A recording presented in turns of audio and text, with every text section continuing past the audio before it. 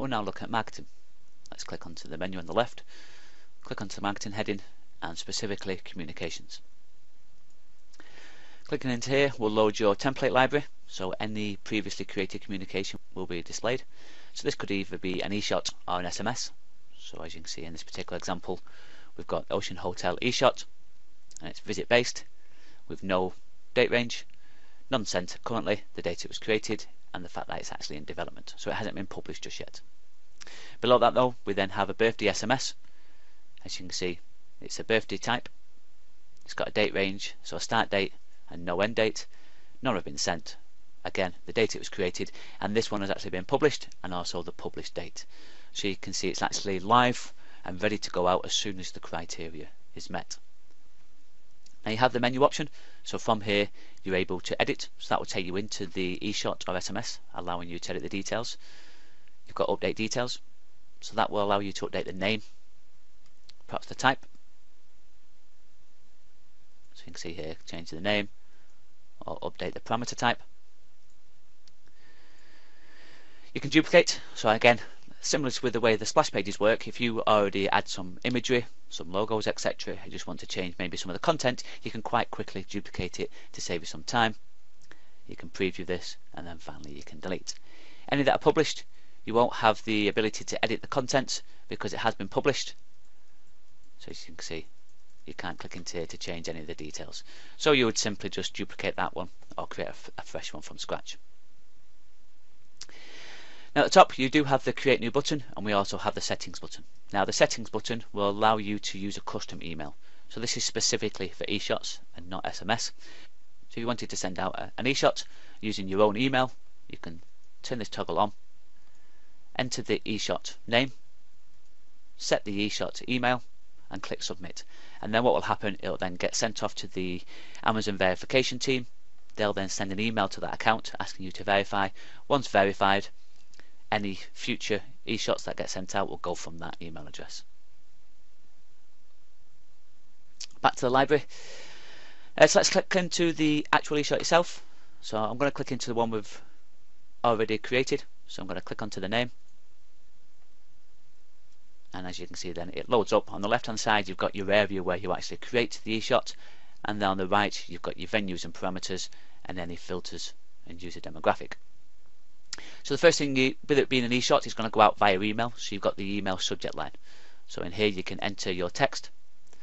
Below that you've then got the colour code, so you can choose one of our predefined colours, or again use the custom picker and you're able to add in your own RGB colour scheme so it matches perfectly. Now you can see we've got a number of elements already created in here, but you've got the add element button. So essentially you can add a title, you can add text, you can add an image, ribbon and date range. And again, wherever there's an image, it will always give you the format and the pixel size. Now once you add an element, on the left hand side you can see you have the move icon, so you can change the position of that element, or you also have the bin icon, so that will delete that particular element from there completely. Now you notice when I do hover over anything that's an image, so either the logo or the image itself, it gives you the pixel format but also an image URL. So what this allows you to do is actually make this particular eShot also a campaign. So once you add a URL within the image, you can just leave it as a URL, so anybody that receives this eShot, once they click onto there, it will redirect them to the specified URL. But you can also run it as a campaign, so very similar to the online splash page. So you can actually see exactly how many people have seen it and how many have physically clicked that link. So all you need to do is give it a name,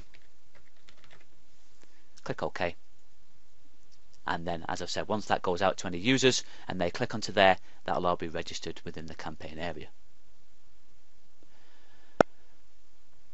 Now you do have the option at the bottom here as well, but because we've already turned it on within the image, this option is greyed out. If we hadn't turned it on here, we could just simply turn it on at the bottom here as well. At the bottom here, because we're creating this at company level, it's just giving you an idea of how many visitors this is likely to go out to. So again, this is a demo portal, so there's no historic data, but you could have here multiple numbers of users, so you can see exactly how many are likely to receive it. And as you change this criteria on the right, these numbers will also change.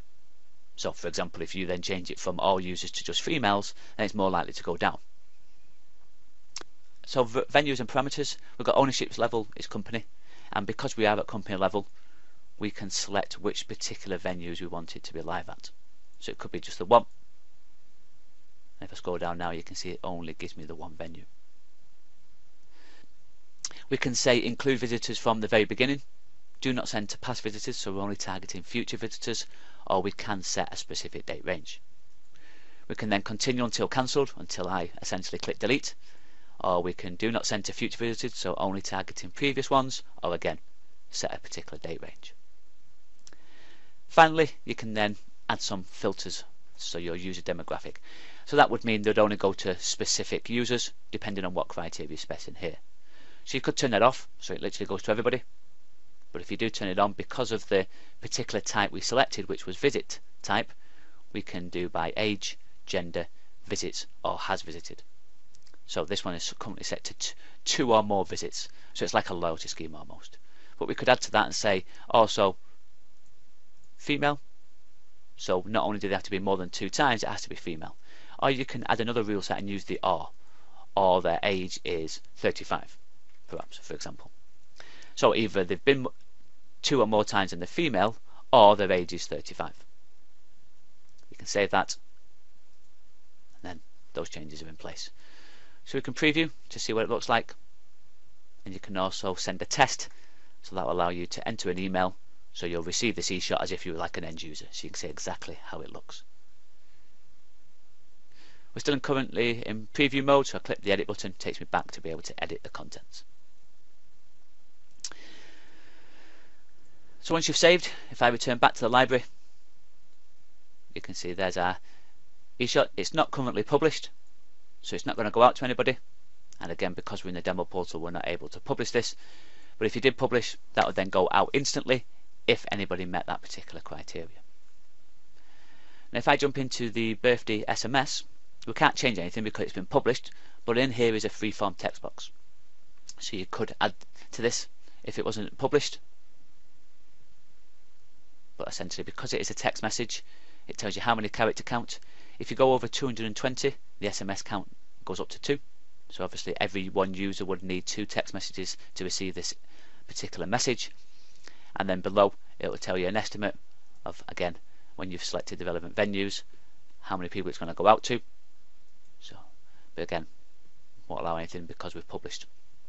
So if I return back to the library and click the Create New Template button, you can see you can give the template a name, and then you've got a selection of either eShot or SMS. So if I just choose SMS first of all, you can do visit based, so that could be like a loyalty scheme once you've been 5 times. You've got dwell based. Dwell based is specific to certain hardware. You have to have a location license, and it triangulates where that user is. When they're stood in a particular zone for X amount of time, you can have the system to automatically send them out an eShot.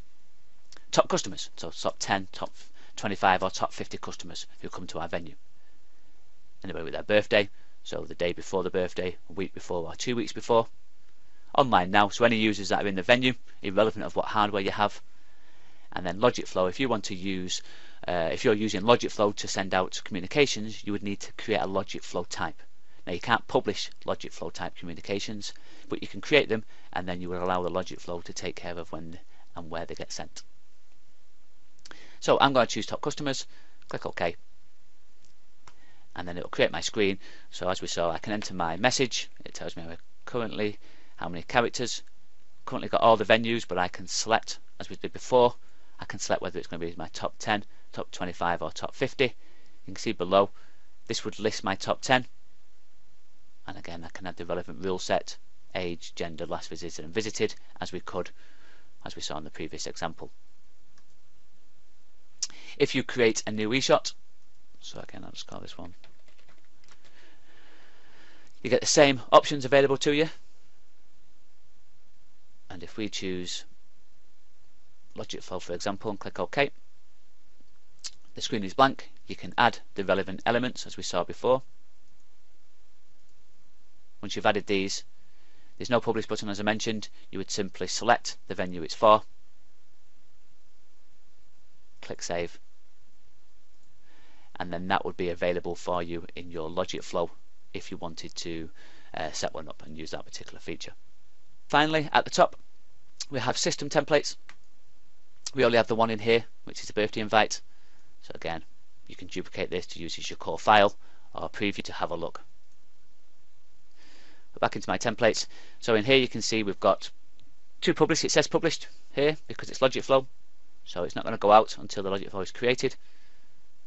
But these are now available to either publish or look at the reports on the information that's been sent out.